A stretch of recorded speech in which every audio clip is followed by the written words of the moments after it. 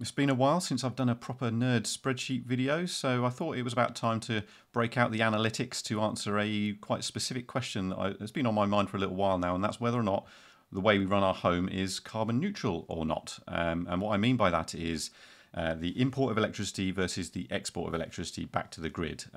So I'm not talking about the embedded carbon of the house or the equipment that we've bought, any of that stuff. So before anyone mentions any of that, I'm going to be ignoring all of that. That's an entirely different video.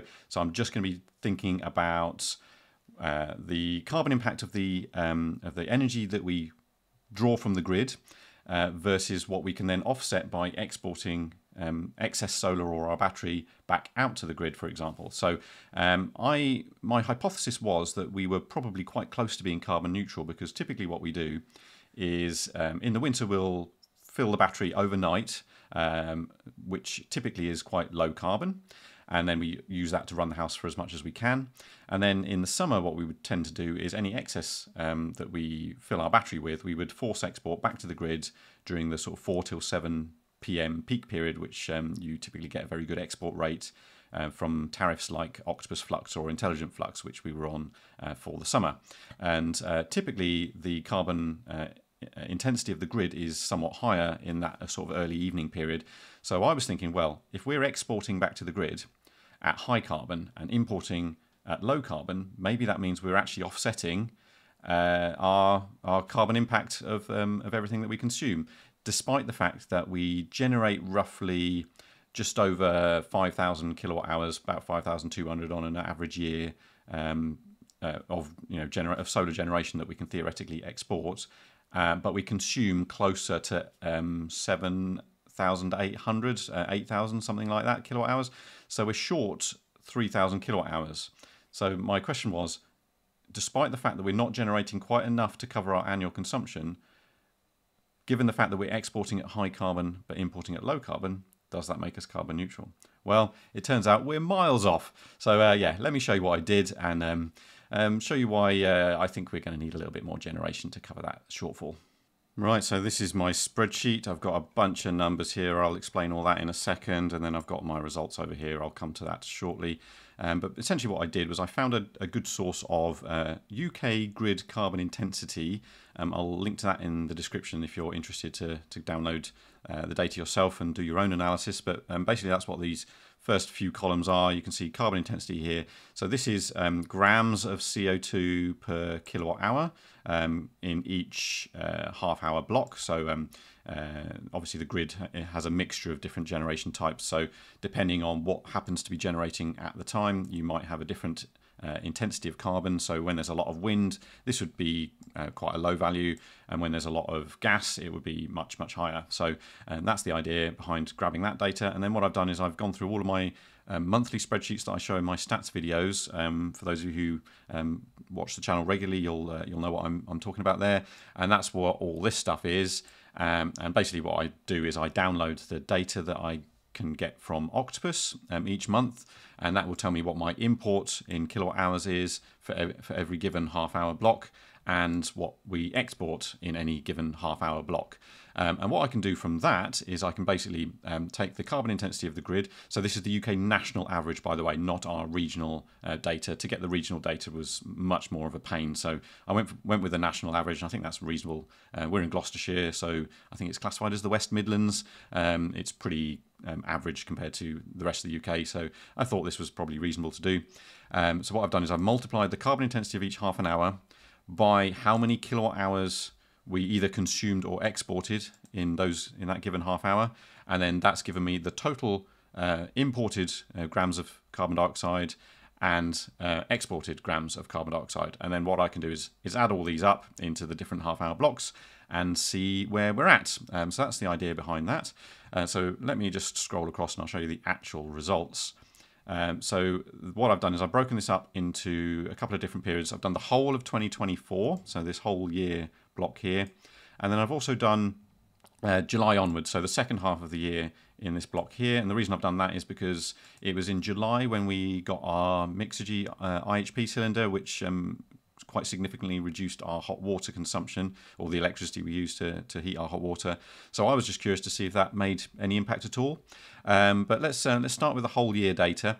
And what I've done here is I've got the total kilowatt hours in these three cells here.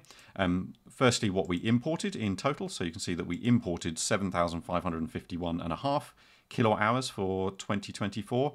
And then the export, we exported 4,495.1 kilowatt hours.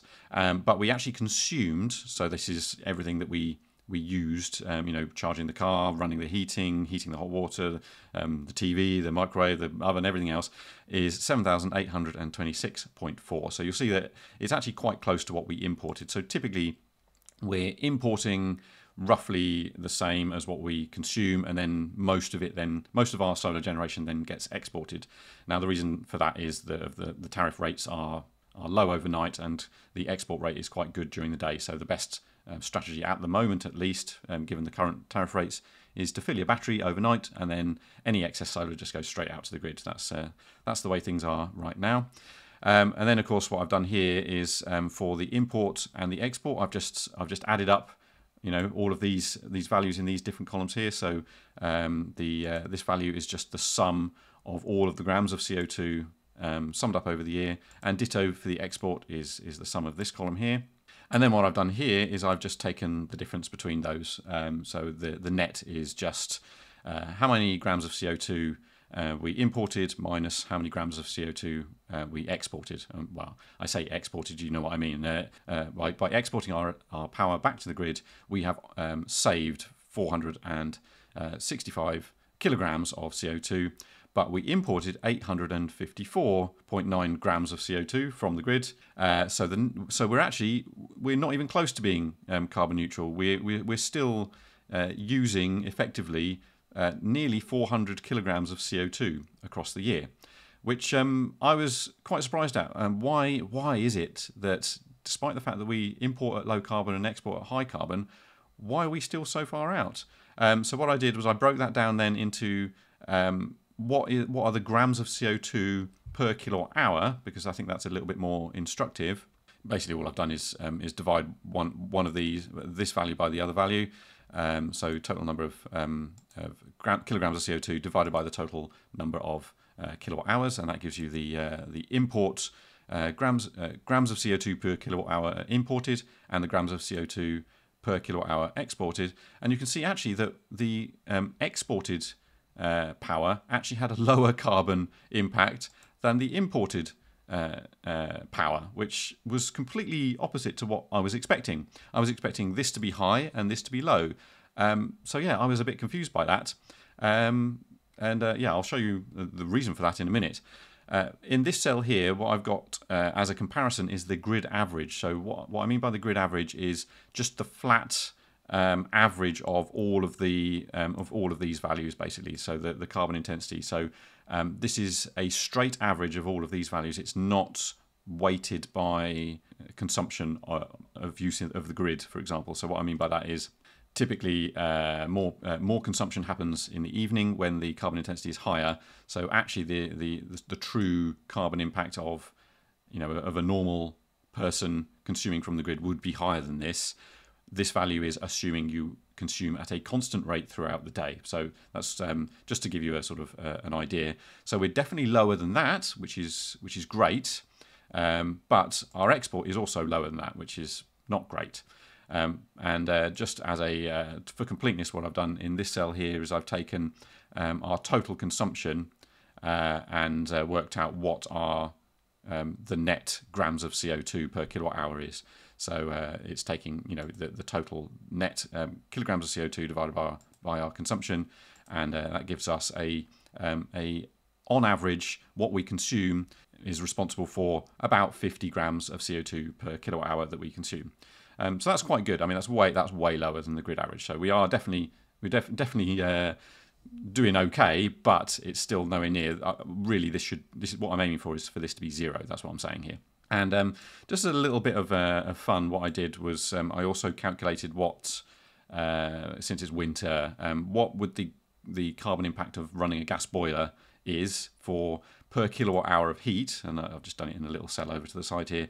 Assuming a 90% efficient boiler, you're actually generating 205.6 grams of CO2 per kilowatt hour of heat.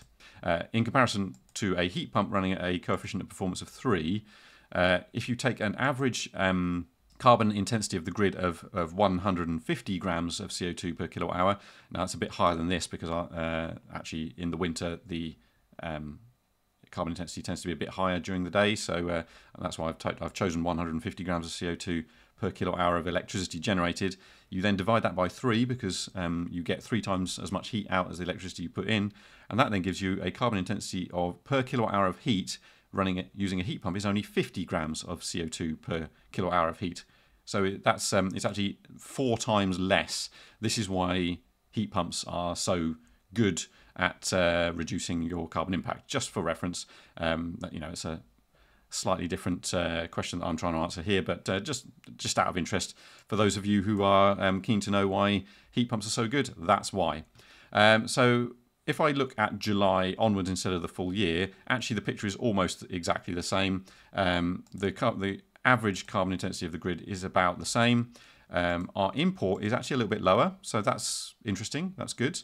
But our export is much the same, and our overall net carbon intensity per kilowatt hour consumed is about the same as it is for the full year. So actually it's not really made much difference getting the Mixergy IHP.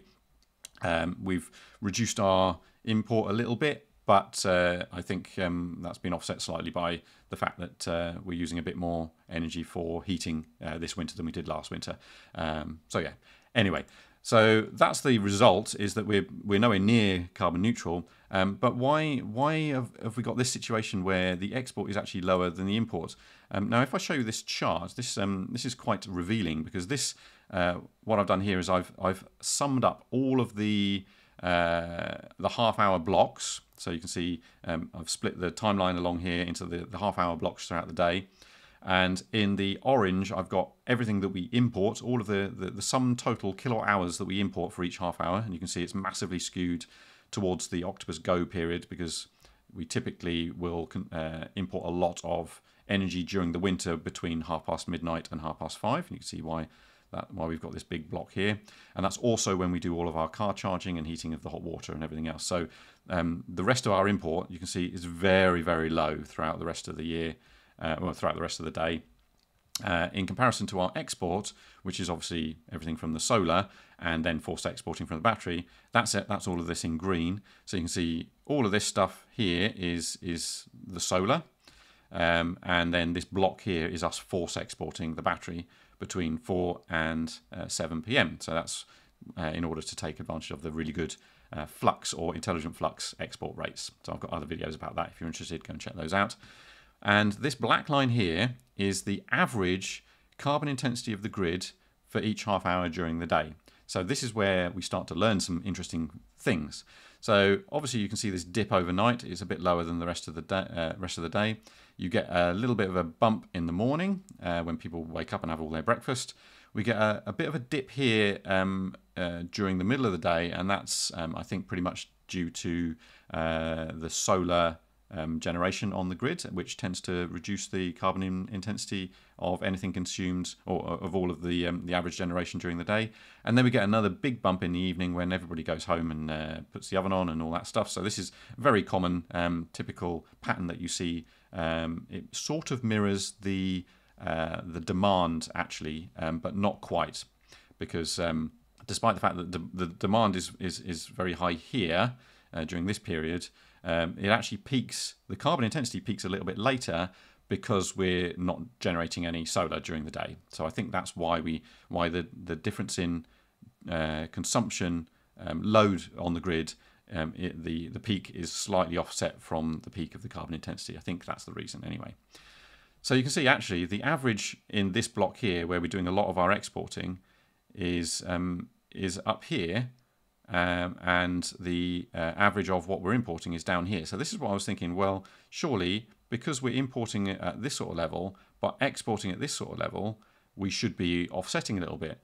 But that's exactly not what we found with these numbers here, where in fact our export average is lower than our import average. And then I realized, well, of course, it's seasonal, isn't it? So really, the answer isn't to take the average across every half hour through the day for the whole year, it's to split it into seasons. So that's what I did in this chart. I've still got the black line here, which is the annual average. But what I've now done is I've split the analysis into two seasons. So I've got summer in the red line here and winter in the blue line here. Now, summer is, what have I done there? I think I've done from April through to September, and then winter is October through to March. So that's just more or less arbitrary. And by the way, I have made sure that I've got the clock change all correct. So just in case anyone's wondering, I'm pretty sure I've done that correctly. But here you can start to see why I got the numbers that I did in my analysis. So typically, all of the import that we're doing here, the vast majority of it is during the winter. And you can see that the average actually during the winter is up here, this blue line. And then the vast majority of the export that we do is during the summer, which would be the red line here. So let's take this block here. Well, the average is, let's say, roughly about there. Now, if I scroll my mouse across, you can see that actually the average export at this point is more or less the same as the average import at this point. In fact, slightly lower, and that's exactly the result I got from my analysis in the first slide. The import carbon intensity is actually not that dissimilar to the export carbon intensity, and if anything, it's actually slightly higher. And therein it lies the rub, basically. So I was completely deluded in thinking that we were going to be carbon neutral. There's absolutely no chance.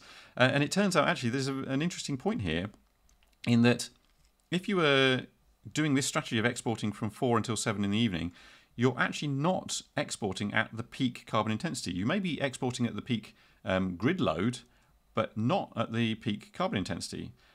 If you were wanting to be as carbon neutral as possible, you would actually export from, well, probably about 6 o'clock until 9 o'clock, something like that, this period here, which actually might well result in quite a shift in your net carbon intensity. So in fact, it makes me wonder if Flux and Intelligent Flux are actually the greenest tariffs. If you were to be on Go or Intelligent Go or any one of the other tariffs that has a flat export rate throughout the day, you could actually do better in terms of carbon intensity by exporting later than the 4 till 7 peak that Flux encourages you to do. And that might well then give you a way of becoming a little bit more carbon neutral. And that might be what I do this summer. I'm not entirely sure yet. I'm undecided. So in some respects, I was a little bit disappointed by that result. Turns out we're not doing quite as well as I thought we were. But there is obviously another way that we could become a little bit more carbon neutral, and that's by increasing the amount of generation to more closely match what we consume. So that is something I'm continuing to investigate. I've mentioned it a few times in the past about my desire to add a bit more generation. I may or may not have some more news on that at some point in the future. So yeah, but that's it for this video. Hope you found that interesting. I will catch you in the next one.